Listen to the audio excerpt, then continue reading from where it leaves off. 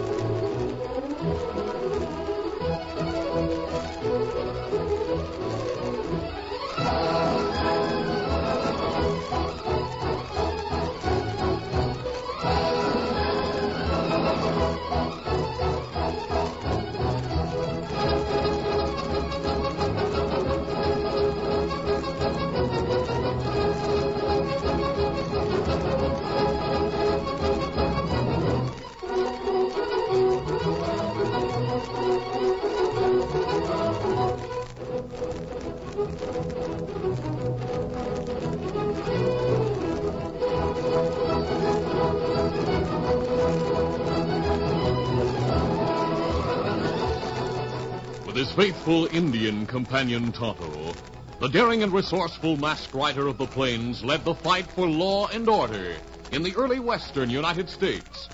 Nowhere in the pages of history can one find a greater champion of justice. Return with us now to those thrilling days of yesteryear. From out of the past come the thundering hoofbeats of the great horse Silver. The Lone Ranger rides again. Come on, Silver. Let's go, big fellow. Hail, Silver! Hooray!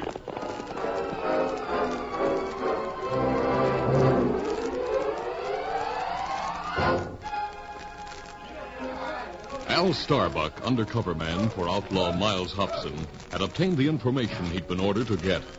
He sneaked away from the loading area of the Overland Stage and Freight Hauling Company in Gateway City and met in the darkness with Chick Fallon, Hobson's right-hand man.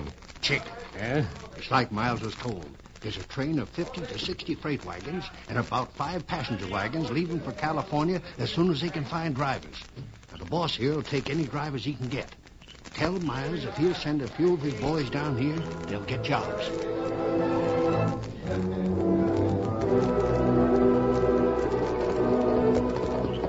Oh, there. Whoa. Steady there. A few hours later, in a hideout far from town, Chick Fallon arrived with the news given to him by Al Starbuck. The door to the cabin was opened by Mollo, Miles Hobson's young and beautiful wife, a girl who married him only after the threat of death to herself if she didn't. She was blank-faced as she greeted Fallon. Miles and the boys are in the next room. They're waiting for you. Is Pete Shelton in there, too? What do you mean by that? What, do you think I'm blind, Marlowe? I still don't think... Never mind. Forget what I said. I'm here to see Miles anyway. Miles Hobson, who had been playing cards with 4 of his men, rose as Chick entered the inside room. Well, Chick, what's the word? Overland sending 60 wagons to the coast, including 3 wagon loads of guns and ammunition. Guns and ammunition? There'll be no troop escort until the wagon train reaches Fort Taylor. Listen, Miles, they need drivers for that train before they take off. About 5 or 10 more. Al thinks 3 of our men could get jobs. And if they did... Hold it right there. If they did.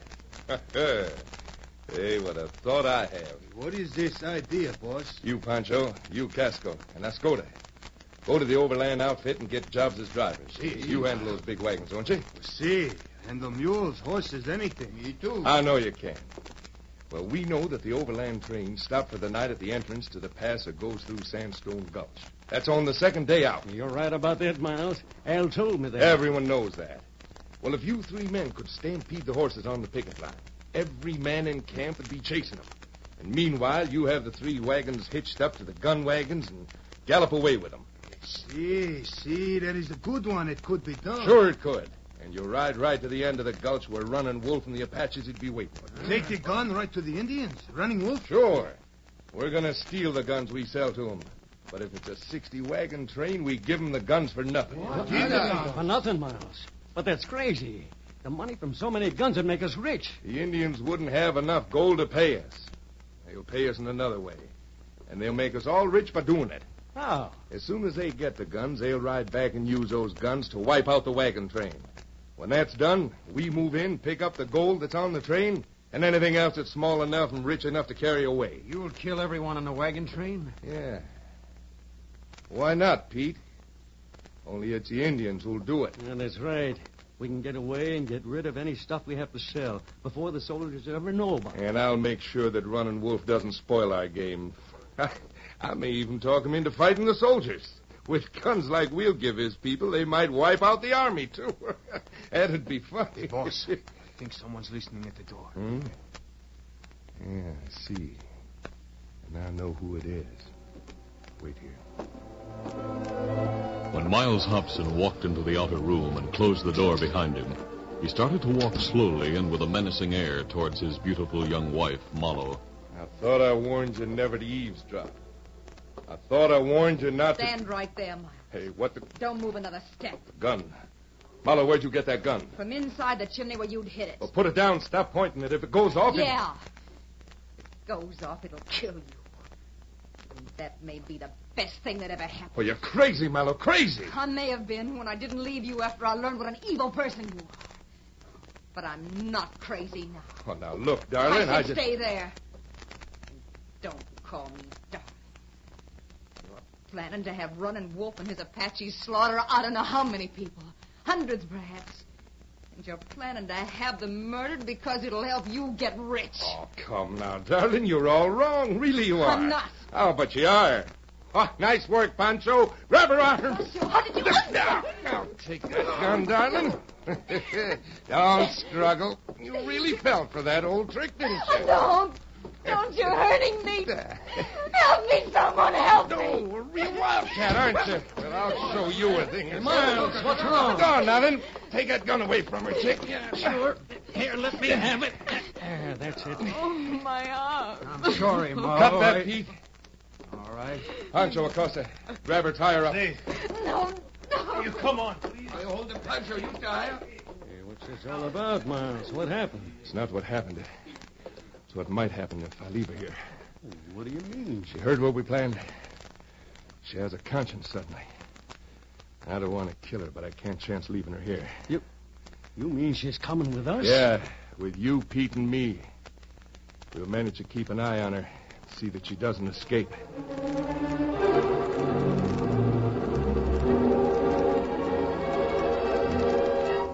The next morning, Casco Meade, Pancho, and Oscoda prepared to leave for Gateway City, where the Overland Stage and Freight Hauling Company was located. Hobson gave the men final instructions, concluding, And we'll be waiting for you 2 days after you leave at Rock Pasture.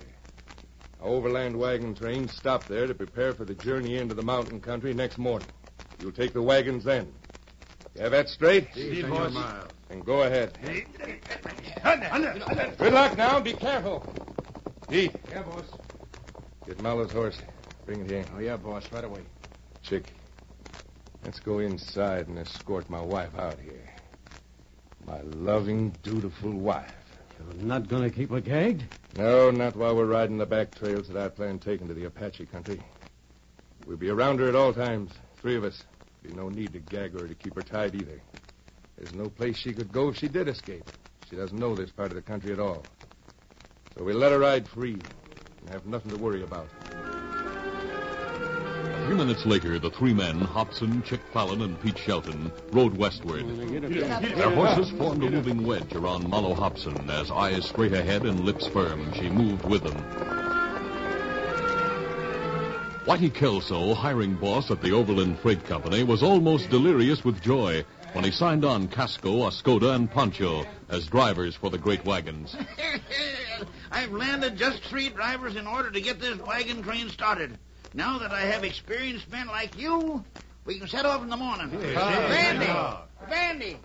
What is it, Whitey? Spread the word around. Tell passengers and drivers and guards we got the men we needed. We're taking off in the morning. Right.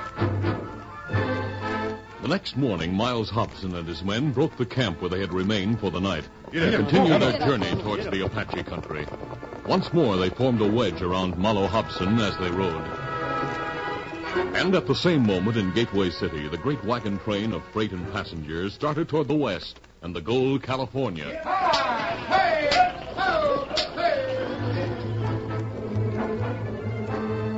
And that evening, miles to the west, Miles Hobson and his party camped for the night. It's a good spot. It's near the Apache camp. I'll see Run and Wolf in the morning and get them ready for the attack. Chick. Yeah? Help Malo from her horse. We'll take turns guarding her while the others sleep. The next day, Miles Hobson met with Chief Running Wolf and laid down the terms for turning over 3 wagon loads of guns to the Apaches. Running Wolf gravely considered the matter and gave his answer. Me agree. You give guns, we use guns.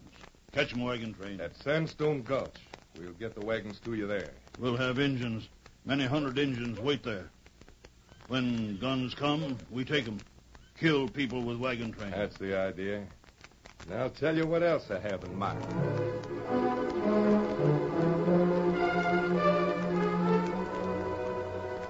Pete Shelton was supposed to be watching over Malo Hobson as Miles Hobson and Chick Fallon ate that evening. When they weren't looking, he whispered, I'll be on the third watch. I'll take care of them then. Be ready.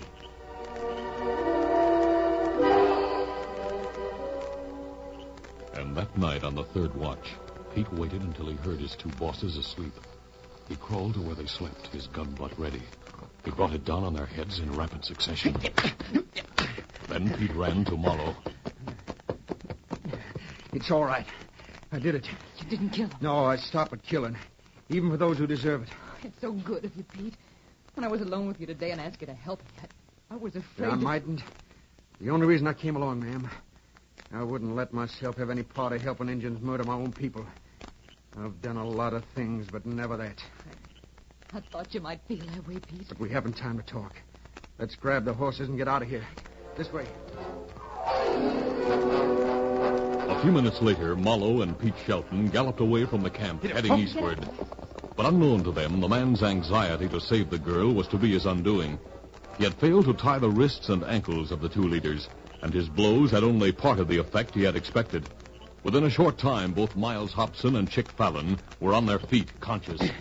Miles, she's gone. So's Pete. So are the horses. And look, the hoof prints lead out here. See? They're heading back east. Yeah, toward the main road. Miles, they're going to try and warn the wagon train, that's it. You're right. I should have been wise to Pete. He didn't go for this job at all. And he does go for Malo. He doesn't like the way you treat her. Don't look at me like that, I'm sure of it. That snake, I'll kill him. I'll kill her, too. But they're gone, Miles. They must have a few hours lead on us. If they've gone by the main trail... The only place they can be heading. You can go by the prints, and that's what they do if they want to stop the train. Yeah, but I know this country. You see that rise over there to the east? Yeah, what about it? Well, by riding hard over that rise, we'll reach the main road in a couple of hours. And by staying on the trail that they took, it'll take them 4 to 5 hours more to reach the same point. You mean we'll be waiting for them? Yeah. And Chick, Yeah? we're gonna kill both of them.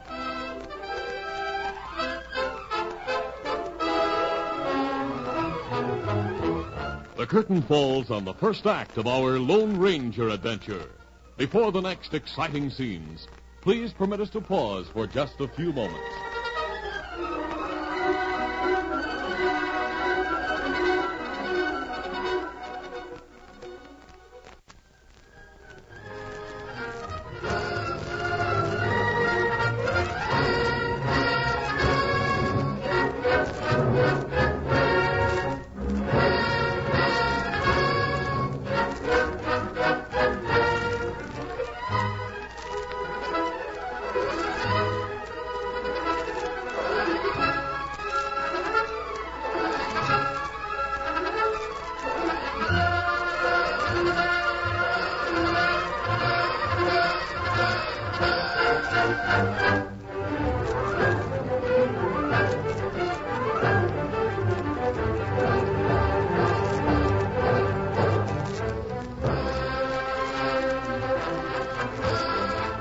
Now to continue.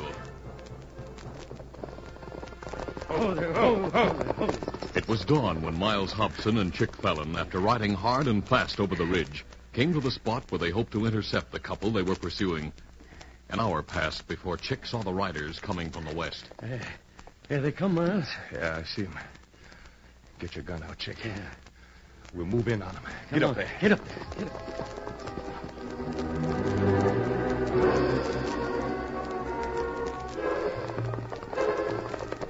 Pete Shelton, riding in advance of Marlowe Hobson, saw the horsemen coming down from the ridge while they were still half a mile away.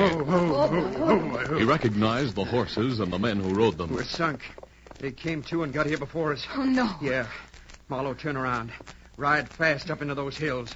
Go as fast and as far as you can. I'll try and hold them off. You come with me. You can't stay I'm going to here do it. I'll try to get them before they get me. Because if they kill me, it means a massacre of those people with the wagon train. No, Go but on, ride. If I escape, I'll go after you. Only save yourself first, now. I shouldn't, but... Oh, good luck, Pete. I'll try to find help. Get up, boy. Marlowe turned her horse, galloped through the brush, and started upward into the hills. Pete Shelton rode his horse among a group of trees and waited.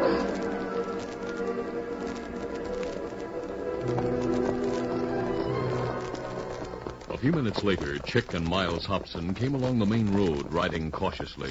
Miles, I think they saw us.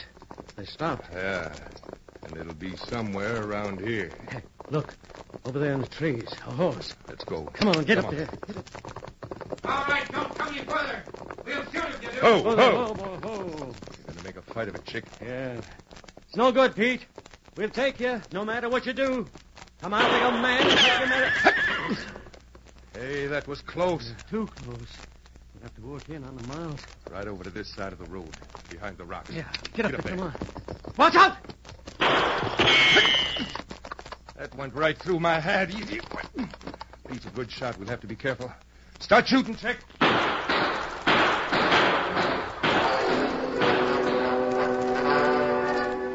Hobson and Fallon, fighting with Pete Shelton in the brush, were unaware that Marlowe had ridden away into the hills. She rode desperately, without let-up, for hours. Hours in which every sound behind her seemed to be the one that would herald the approach of her murder-bent husband and his partner. Suddenly, her horse stopped, whinnied in a pitiful manner, and sunk to the ground in exhaustion. And at that moment, the underbrush in front of her parted, and two horsemen rode toward her. The sight of the mask on the face of the first man and the fact that the other rider was an Indian was too much. The nerve-wrought girl moaned and fainted beside the horse.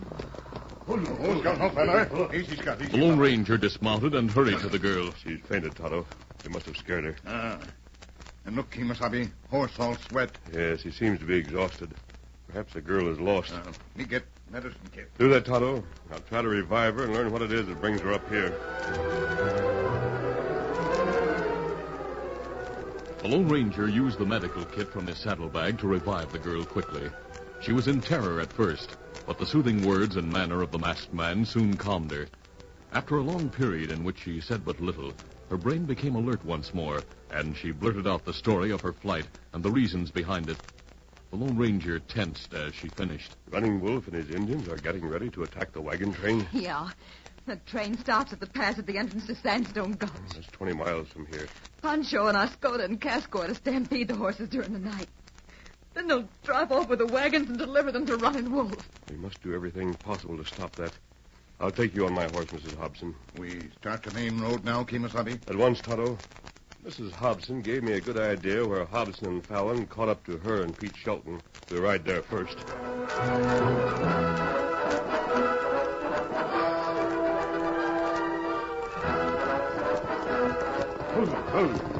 The last rays of the sun revealed all the Lone Ranger had to know when he, Tonto, and Mrs. Hobson reached the main road. Two men were in the field away from the road, digging a hole in the ground. There was a body beside them. Oh, it's Pete. He's dead. Who are those two men? Not Not my husband or Chick Fallon. Oh, Scout, oh, fella. Easy, Scout. Easy, fella. Tonto will help you to get down, Mrs. Hobson. Tonto and the Lone Ranger assisted Malo from Silver's back to the ground. Easy, steady, big fella. As the Lone Ranger dismounted and joined the Indian and the woman, the two men digging put their spades aside and raised their hands. Now, don't shoot. We have no guns. See, a man's dead. We have no guns. We're burying him. Put your hands down and don't be frightened of this mask. This woman is a friend of the dead man. Look at him. They killed him. Killed him. Please, try not to cry. There's too much to be done. Where did you men come from? We're with the Overland wagon train. It passed here an hour ago. Found this man dead, and they picked us to bury him. We're supposed to go ahead and meet the train. At the pass to Sandstone Gulch. It's there by now if it passed here an hour ago. Ah. Soon it'll get real dark. You ride there at once, Tonto. You too, Mrs. Hobson. I'll help you on my horse. There you are. Thank you. Come, Tonto. There's not a moment to waste. Easy, steady, Easy, big fella. Scout. Easy, fella. Come on, Silver. Come up, Scout.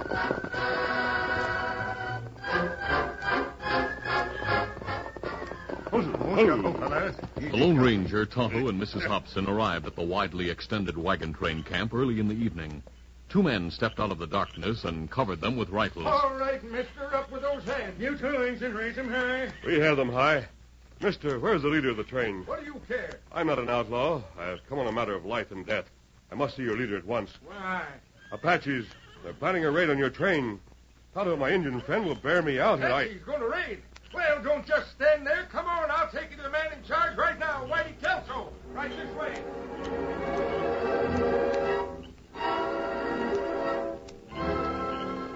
Whitey Kelso, in charge of the drivers and the expedition, was unbelieving at first. But he was a veteran of the West, and his memory was a storage place for names and the deeds of men. He recalled hearing of the Lone Ranger and Miles Hobson. Miles Hobson, huh? Yeah, I thought he escaped into Mexico years ago. Well, he's here now, not far away. And his men are in your camp, ready to work against you. The filthy varmints. That is, if what you say is the truth. Well, let's find out, Kelso. They're to stampede the horses after the camp is asleep. Why don't we hide at the picket line and see if they do? Well, that's a sensible thing. Get your men down there now and place them around in spots where they'll not be noticed. I'll do that, stranger. I want to be with you, because there's more to this than just a stampede of horses. You're tootin' right, stranger. We've at least 5 hours before they'll attempt their move, I imagine. Sure. Camp doesn't get quiet till after midnight. Fort Taylor's about 20 miles to the west of the gulch. Tonto will ride around the gulch and go to the fort. He knows every path and shortcut. Me get there maybe 4 or 5 hours. Be back with soldiers by sunrise. Kelso, we must take every precaution to prevent injuries to your people.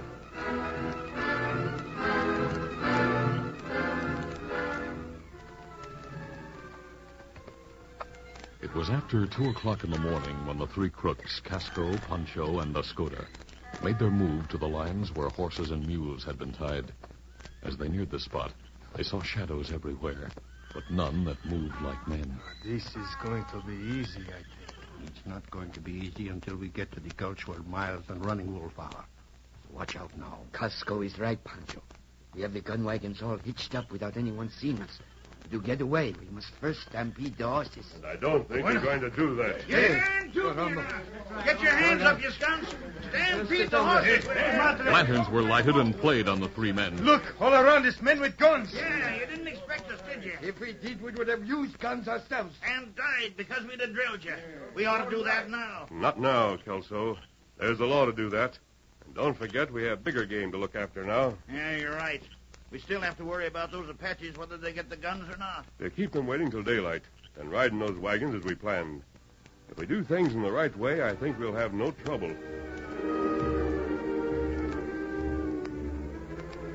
Miles Hobson and Chick Fallon on their horses beside Chief Running Wolf were getting anxious.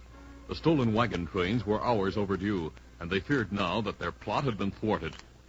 Chick talked across Running Wolf to Miles Hobson. We should have kept looking for Marlowe. Maybe she Hey, got look, to the... here they come. You see, Chief, just like we promised. The three wagons. Well, now. And it's all right, too. See? Pancho's driving the first one. And, sure, that's Casco and Escoda on the other two. You see, Chief? Easy. Now you go. Lead wagons here with guns. Sure. Come on, Miles. Get up. Get up, boy. Come on, get up.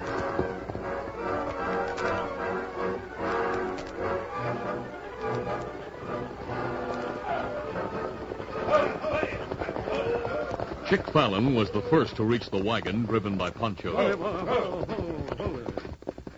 Pancho, what kept you? Been waiting for hours. Everything all right? I think so. You and the boss go to the back of this wagon, please. Quick, please. Well, let's see what's back there, Chick. Get up, boy. Get Are up. the guns falling out, maybe? The bandit chiefs rode to the back of the first wagon. Oh, there. Gasco, what's back here? We are, mister. Hey, what the... Welcome. Get your hands up, both of you. Why, you... Oh, my arm! Hey, who shot him? I did that. Don't you ask for the same, Fallon. No, get your hands up and forget about the gun. I'll get him up, all right. Oh, my arm. Well, a nice trick. Look, the wagon's full of men with guns. 2 other wagons are, too. We made your men drive us here so we could take the 2 of you. I'm laughing because there are 1,000 Indians up there. They'll ride down after hearing those shots and kill every... That is not so, Chick. Do not push me with that gun, senor. I will not try to run. You see up on the hill, senor? Up where your Indian pals are hiding? Do those look like Indians to you up there now? Well, I'll be... Miles, look. Oh, my arm. It's soldiers up on the hill. No.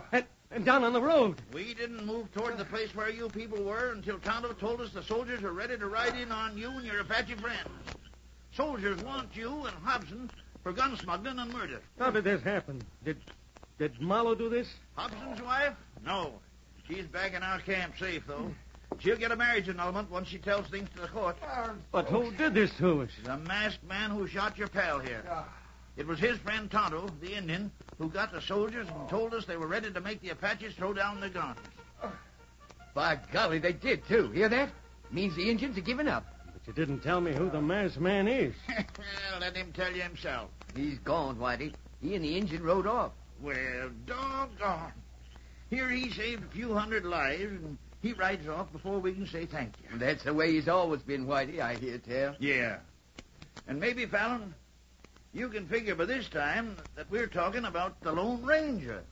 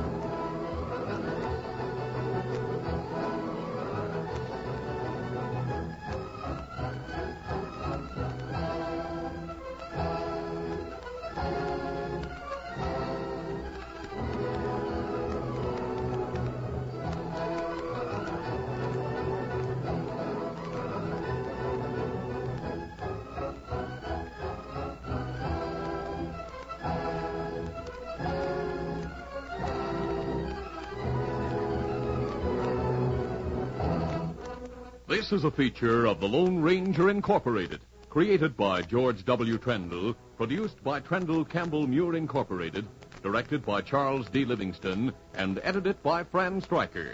The part of the Lone Ranger is played